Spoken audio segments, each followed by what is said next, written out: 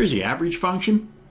So what we're doing down in here is we're coming through and we're applying a filter.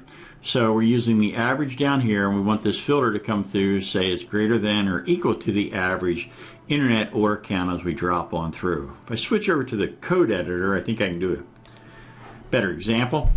Here's without the filter function. Now I'm creating a member up here, internet order, average daily internet order count, right there.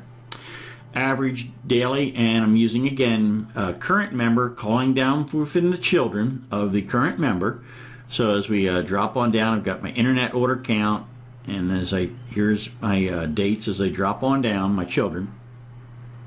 And now I'm selecting internet order count and the average daily internet order count on one, and physical members dropping down here on the rows. So I've got this, I'm sorry, on columns on 0. So here's my average daily order count, and now I'll go over and I'll switch it over, and I'm adding a filter function in down here. So now I'm saying to filter so that I can add in my filter greater than or equal to, and then so I want orders down here that are greater than the average or equal to that. And as you can see, that return.